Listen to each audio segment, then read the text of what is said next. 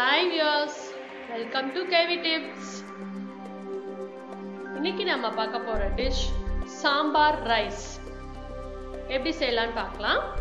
இது செய்யிறதுக்கு நம்ம ஃபர்ஸ்ட் ஒரு பவுடர் ரெடி பண்ணனும், ஒரு பேஸ்ட் ரெடி பண்ணனும். அதுக்கு தேவையான இன்கிரிடியன்ட்ஸ் சொல்றேன். மெஷர்மென்ட் டெஸ்கிரிப்ஷன்ல கொடுத்திருக்கேன், நோட் பண்ணிக்கங்க. கடலைப்பருப்பு, உளுந்தம் பருப்பு, கொத்தமல்லி, மிளகு, சீரகம், கடுகு, தேங்காய் அரை முடி தேங்காய், வரமிளகாய், மராட்டி மொக்கு, பட்டை.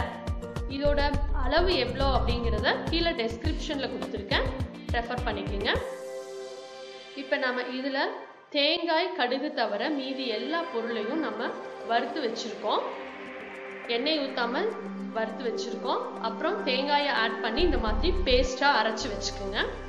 இதுக்கு தேவையான காய்கறிகள் உங்களுக்கு என்னென்ன காய்கறிகள் கிடைக்குதோ அது எல்லாமே நீங்கள் எடுத்துக்கலாம். நான் இன்னைக்கு கேரட், பீன்ஸ், அவரைக்காய், முருங்கைக்காய், முள்ளங்கி, உருளைக்கிழங்கு இதெல்லாம் எடுத்திருக்கேன்.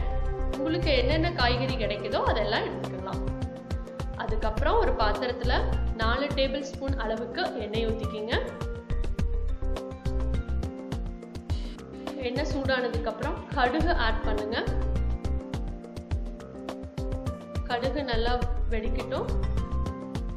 கடுகு வெடிச்சதுக்கு அப்புறம் வரமிளகா, கொஞ்சம் கருவேப்பிலை ஆட் பண்ணுங்க. 2 வரமிளகா ஆட் பண்ணுங்க.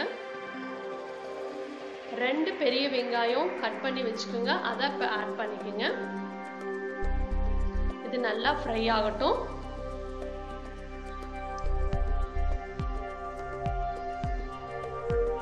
இப்போ இது கூட நம்ம கட் பண்ணி வச்சிருக்க வெஜிடபிள்ஸ் எல்லாமே ஆட் பண்ணிக்கலாம்.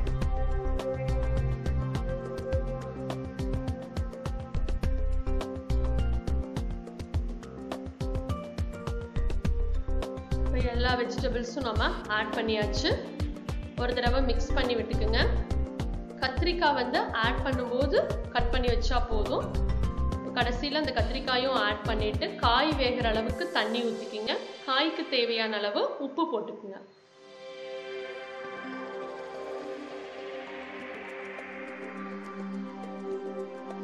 உப்பு போட்டு இதை ஒரு 10 மினிட்ஸ் மீடியம் ஃப்ளேம்ல வேக வச்சிருங்க.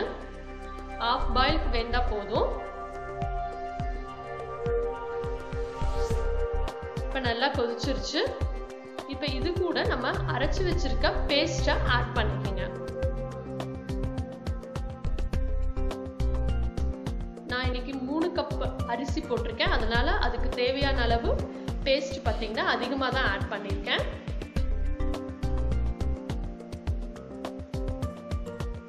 பேஸ்ட் ஆட் பண்ணதுக்கு அப்புறம் துவரம் பருப்பு, வேக வச்சு வச்சிருக்க துவரம் பருப்பையும் ஆட் பண்ணிக்கணும்.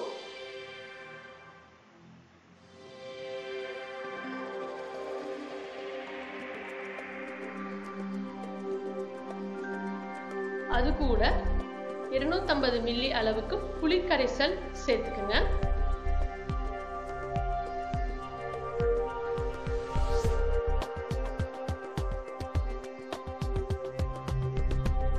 புளிக்கரைசல் சேர்த்தாச்சு. இப்ப நம்ம பச்சை நிலக்கடலை சேர்த்துக்கிறோம். ஒரு 150 கிராம் அளவுக்கு பச்சை நிலக்கடலை சேர்த்துக்கிட்டு தேவையான அளவு தண்ணி, உப்பு எல்லாமே சேர்த்துக்குங்க. அதுக்கப்புறம் அரிசி போட்டு நம்ம வேக வச்சு எடுத்தோம் அப்படின்னா நம்மளோட சாம்பார் ரைஸ் ரெடி.